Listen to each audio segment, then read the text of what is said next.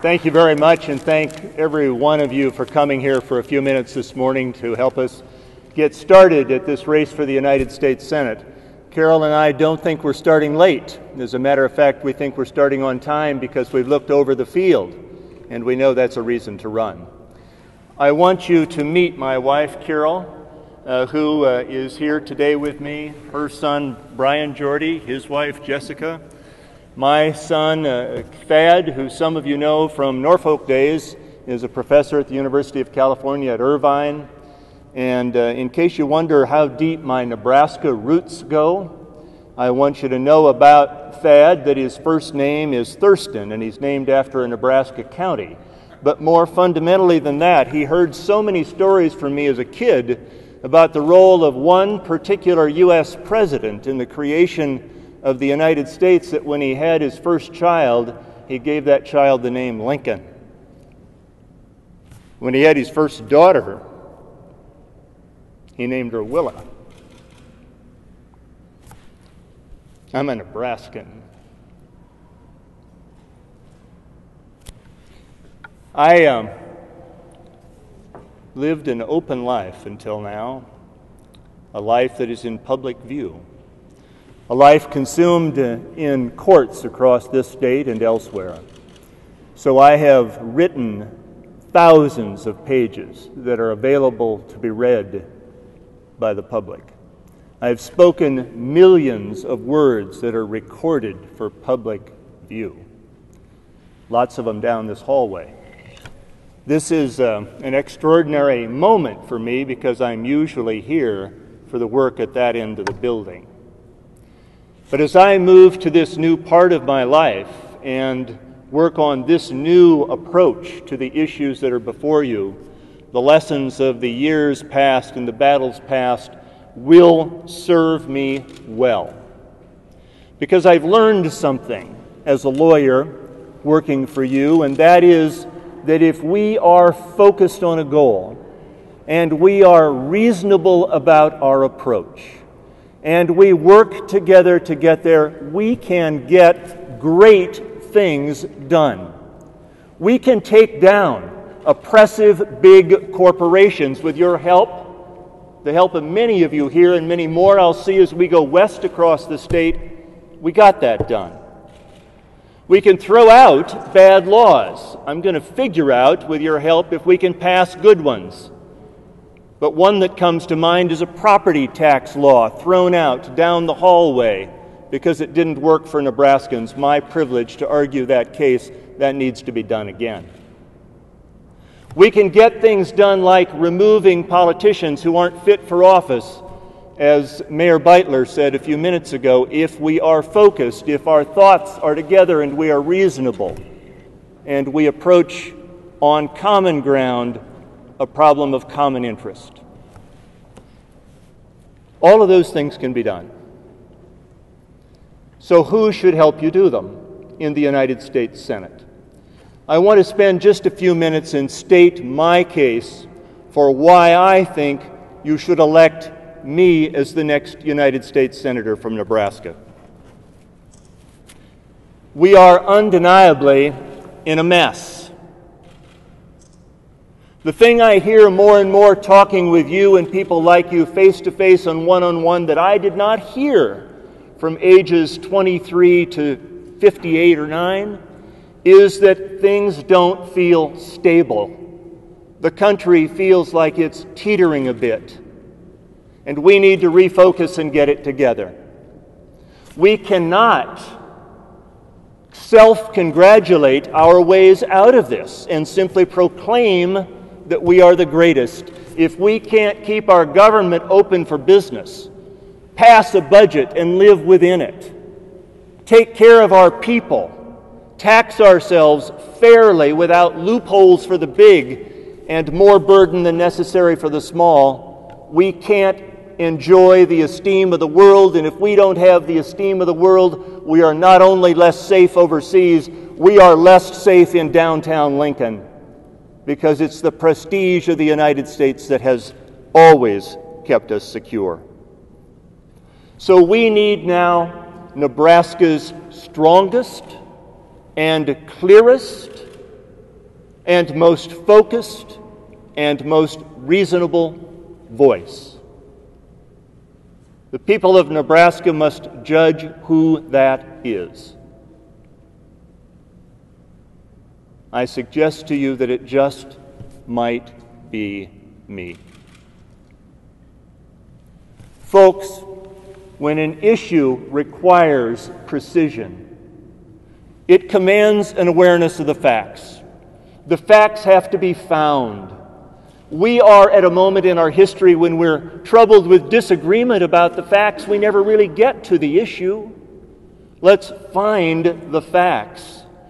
The facts should not be subject to debate once found. They are stubborn things that lay in the middle of the road, and you pick them up and then examine what they mean. We should identify what the law is and ask ourselves, how should it change? What should it be? And decide how we will test what it should be. Is it what is best for today, for next week, or are we required to make the view of a real investment in our people over time? I think it's the latter. Those things can be changed with a strong and clear voice. But in order to get it done, that voice and its strength and its clarity must have one more quality. And that quality is that whoever possesses that voice must have the ability to stand up and reach beyond partisanship, stand up and reach beyond bickering, and look for real solutions. This morning, I had an email from a county chairman, a Democratic Party county chairman in western Nebraska, who said to me, in response to a message I sent a couple days ago, "This must be a mistake. The people who you've said who are going to come support you," and I had a list at the event that I'm going to at his city and county in western Nebraska, "they're all Republicans." And I said, "I know, and we're only starting." It's time for a new coalition of Nebraskans, a coalition of Nebraskans who are willing to focus on what's good for all of us and not be divided by what's good for a few. A coalition of Nebraskans who will not accept at face value something declared to be news but turns out to be one side's propaganda. It's time for Nebraskans to analyze and identify the facts. Ask, what is the law? How should it change? And then take a statesman's view to the approach of changing it. Thoughtful, reflective, reasonable, and moving us forward. We cannot be stuck in a debate over 40-year issues and stand tall, firm, and keep pace with the world. It can't happen. Folks, we have fundamental problems that can change. Let me mention just a few and the things that can be done about them. We have a problem of definition. Each of you here is a human being. That's the first qualification of citizenship. You have the right to vote. You have the right to due process of law. You have the right to protection against unreasonable searches and seizures by any administration. And you have the right to create corporations.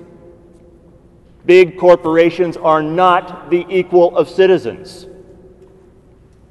That change in the law can be made if we are focused, if our approach to it is reasonable, and if we simply recognize the simple fact that I just mentioned, that we have a temperature somewhere around 96 to 98 degrees when we're healthy, and corporations don't. We will not get all we want. There is only a single solution ultimately to our problems, and that's at the ballot box. That awareness, more than any other, broke me out of a comfortable and pleasant and productive and very fulfilling life of service as a lawyer and made me realize I have to do this thing today. We can, at the ballot box, make fundamental changes, but we can't do it by focusing on partisanship. We have to focus on facts then solutions. There are solutions. There are fundamental solutions. We talk about the need for jobs, but we don't focus really on the cause for their departure from our country. Where have all our jobs gone? They've gone overseas. They haven't disappeared. They've shrunken to consolidation and merger. They haven't been outdone by technology. Each time Wall Street has another triumph, each time another corporation goes together, each time the CEO wrings out the dishcloth that he considers jobs or she considers jobs and puts them in a cheaper place or downsizes because of corporate efficiency, we lose employment in the United States. We reward that with loopholes in our tax structure. I call it tax and spend tax policy. More money spent in the Internal Revenue Code by not collecting it from taxpayers who should pay it than we spend in most of the other budget components of the United States. These are physical and structural problems with government. They will lead us to the problems, the solutions to problems with social issues. But first, we've got to get the structure right. That structure is as simple as the preamble to the Constitution and recalling why we were formed as a nation so that we could be certain that we could do those fundamental things. We strive to form a more perfect union, but we do not have a monopoly on what perfect is, none of us in this room, so we compromise in a democracy. We promote our general welfare, but after we provide for the common defense. We secure the blessings of liberty to ourselves not by bickering, not by outsourcing, not by selling our debt to our greatest competitor in the world and being beholden to it, but by building our country up and keeping its bridges and its highways current and its military force strong and focused, and by being reasonable. I'm told that reasonableness isn't a very sexy political message, but it is the message of a solution, and I bet Nebraskans are looking for a solution. Carol and I will be saying the same thing on the 1st and 2nd and 3rd of November that I've just said. We will say it as clearly as we can, as articulately as we can, as Nebraskans through and through enough to be emotional about it. We'll get this done. Thank you for being here.